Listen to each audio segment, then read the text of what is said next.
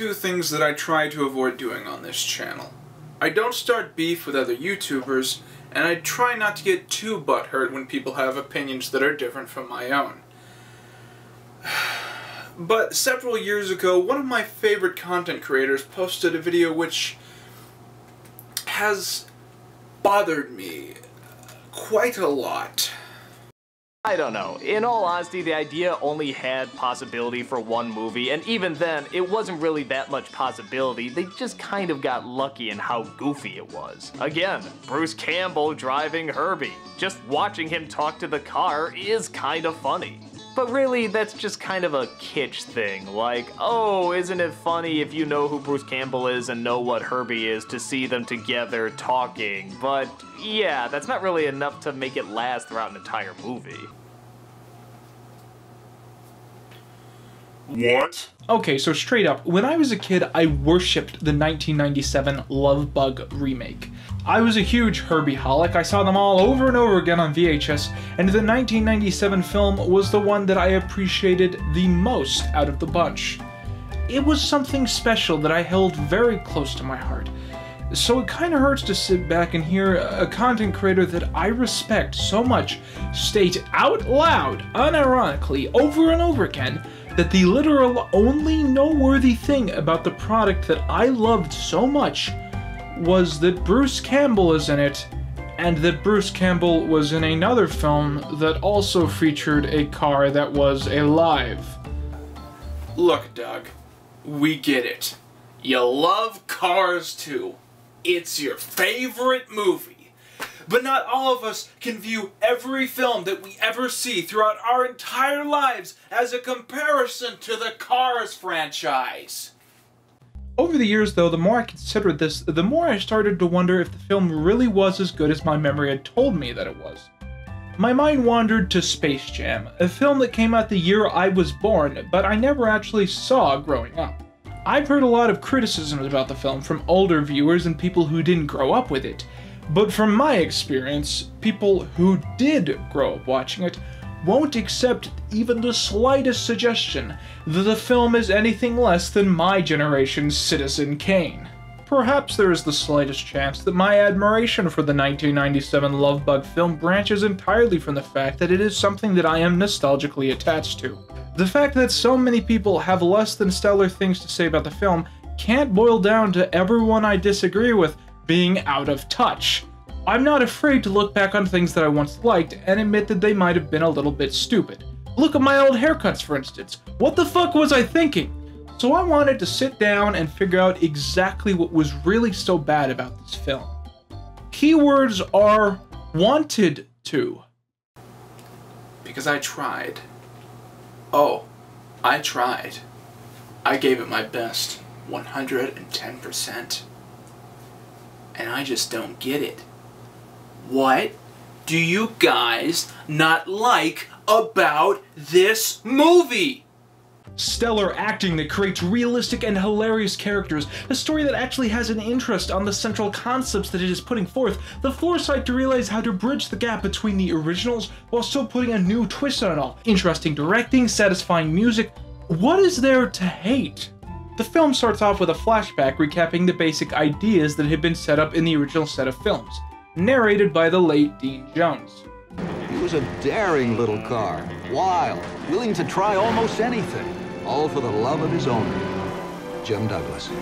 We flash forward to the present day, where Herbie is in a car show being driven by a man named Simon Moy III.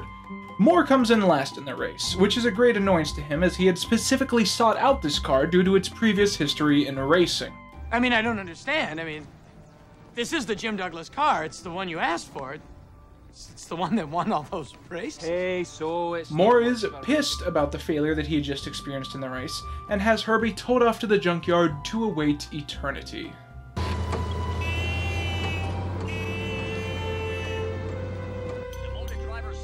We cut to some sort of gas station repair combo where we see our main character, Hank Cooper, played by the lovely Bruce Campbell, goofing off and watching a race. He's caught by his boss, who pulls him out to yell at him about his work ethic. This is coming out of your paycheck, Hank. No, this is your paycheck. It wasn't even a good race. I mean, come on. Rudy Walters? I used to race circles around guys like Walters. I think they called that spinning out. The whole scene is clearly just a setup to dump a whole lot of character exposition on us, and it constantly steers ever so close to being a bit too obvious about the fact that that is what it's doing. But it still stays just far enough away from the road marks that I never found it too grating. We're also introduced to our main side character, Roddy. Roddy will narratively serve the role as the first person who figures out that Herbie is alive. In previous films, these characters have usually been cast to be bright and doughy and fun, but in this one he is specifically put in the role because he constantly looks bad shit insane. He's alive! The shop owner tells Hank that he's entered him into a racing competition since he does so little around the shop, and that if he doesn't enter, he will be fired. Then you're gonna be a washed-up mechanic, as well as a washed-up driver. See what I love about the exposition? From that line, I've already figured out that Hank, at some point, was a driver. The line was clearly put there just so I would figure this out, and yet it's written in such a way that it sounds like an insult that I would dish out at someone if I were pissed at them. Sometime later, Hank and Roddy await the car show as the racers ahead of them choose their own cars to fix up. Apparently this is some sort of fixer-up car show, wherein mechanics pick out junkers based entirely on outward appearance and then race to see who can finish a lap first. Now, hold on a second. If this is a competition against mechanics, why are they all working on different cars? How can you compete against other mechanics when you're all working on different cars? Number 2, where are you? Come This is get a your joke, car. What? What just happened? I watched this film with a friend to prepare for this review, and what I found was that every time they tried to point out a plot hole, the film would almost immediately address it seconds after he had voiced his concerns. This, however, is an inherent problem not for the film, but for me, as an internet reviewer. Because picky bullshit nonsense is where I get 90% of my comedic material. So yeah, sorry if this one's a little bit dry, guys. I'm trying my best. Roddy points out that it's sad to see no one picking Herbie, saying that he feels bad for the car.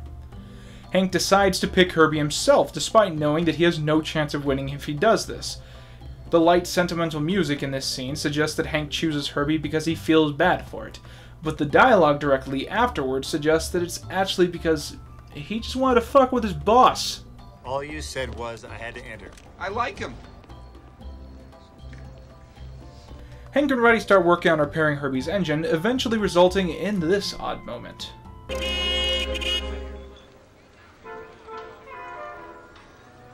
think he said the distributor.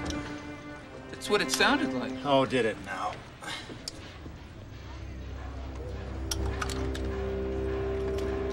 Well, the distributor's cracked.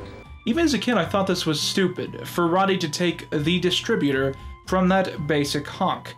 I at one point considered the possibility that at some stage of production or writing, Herbie actually had dialogue.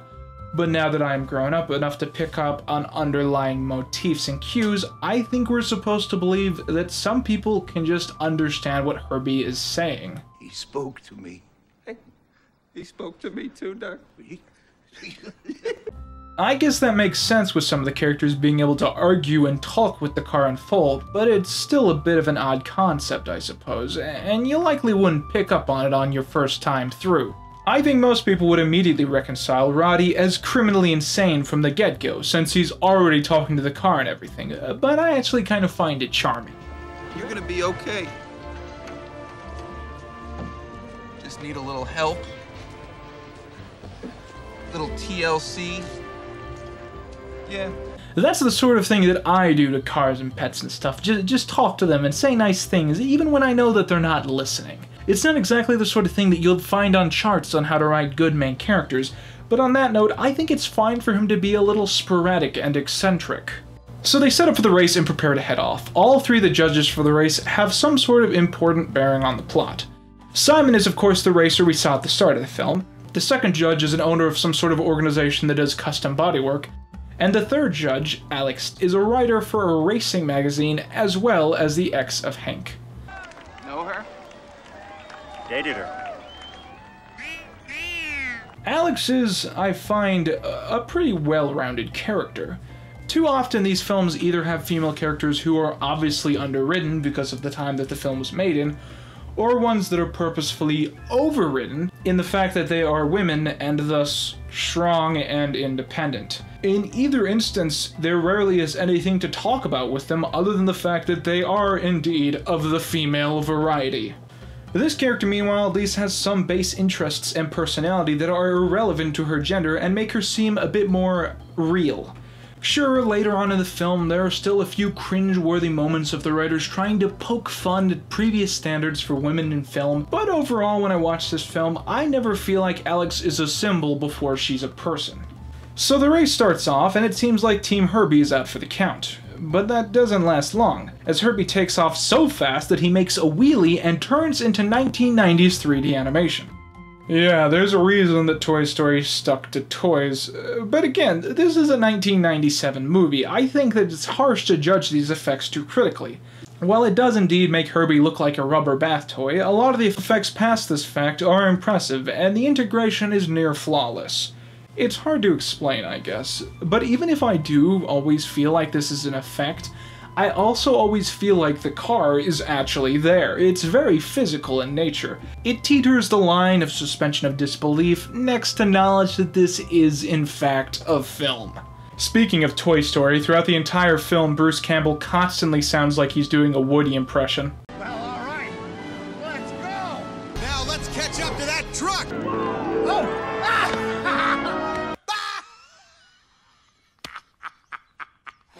Herbie and Hank obviously win the race and are the buzz of the event. While one of the judges seems to take his victory as a sign that he is at least a good mechanic, the others are extremely skeptical.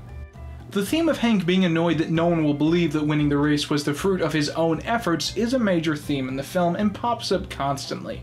People wanting to give Herbie the credit when he feels like he deserves the limelight is something that he constantly bickers about. It's brought up a lot, but I wish they'd given it a bit more of a clear payoff. We keep getting brief snippets of the history of Hank's life before the start of the film, most specifically on the topic of his life of racing and his relationship with Alex. When meeting with Simon, it's brought up that they both competed in the same races, but Simon has no idea who he is and has never heard of him. We could take this as Simon just being an all-around bag, or we could take it to be that despite his talents, Hank wasn't very recognized in the racing industry. After a long series of circumstances, which end in Herbie driving Alex and Hank to the middle of nowhere and locking them in so they have to talk about their problems, Hank is forced to explain why he broke up with Alex, which boils down to the fact that she could only ever talk about racing. More specifically, he started to view spending time with her as a constant reminder of previous failures. Let me give you a little dating tip. Never blow off women who show an interest in what you do. An interest? Now, wait a minute. You brought up every crash I had, every blown engine, every mischief. You threw my entire failed career at me. These fervent discussions of Hank giving up on things that he used to love and care about feel like they should be building up to some sort of obvious payoff moment. You keep expecting some sort of big scene where Hank finally fesses up and stares off into the distance as he tells some depressing flashback story about why he quit. You know, the sort of thing that every sports movie has to do. But we really never get this sort of scene, and I'm kinda split on if I like that or not. The way the film is written, the leading characters are sort of non-conformist in terms of how films usually go. To have some sort of dumb big moment where Hank stares a little past the camera but not directly into it and suddenly flickers to black and white, well, it would be a very movie thing to happen. Okay, so the Herbie universe isn't exactly the most realistic one to choose from, but there's a clear contrast between having moments and ideas that are more fantastical and having your characters be written in a totally transparent movie context. One that removes all plausibility for those things being real, so they can instead make it a little easier on the script writers. The transformation of how he changes throughout the film isn't obvious at first, but I almost feel like it's better that way. The movie thing to happen would be for the character's transformation to be that he feels like he doesn't get enough credit, and then he eventually gets that credit alongside major fame. But in this film, I suppose the transformation is that he doesn't feel like he gets enough credit and fame, And then he realizes that he only got to where he was due to the work of other people, / sentient cars, and he suddenly stops being a giant man-child about everything. Before the scene where the two are locked in the car, we get the short gag scene wherein they stop at a red light and end up next to one of those newfangled spring-loaded cars that went out of style a long time ago but are still kinda cool to watch. And Herbie tries to impersonate one of them.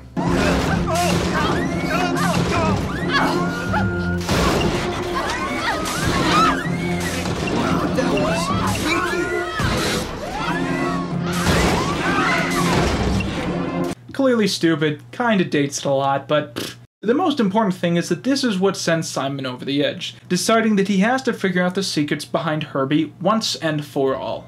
Something that I appreciate about this film is that the entire plot basis is entirely centered around the existence of Herbie in this universe.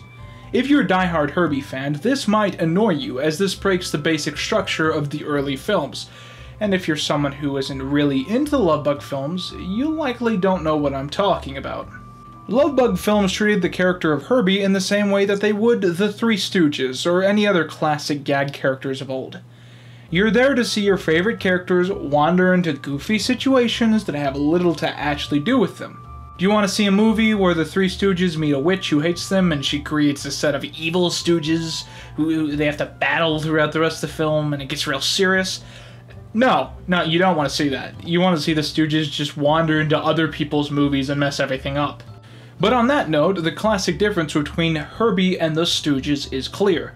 Herbie is an explicitly unique idea that wouldn't be normal to see in the real world. The fact, for instance, that Herbie films so often use the reveal that Herbie is alive as a gag scene before an actual plot point shows that they were at least a bit disconnected from their own universe. A car being alive is pretty weird to say the least, and it needs exploring in full.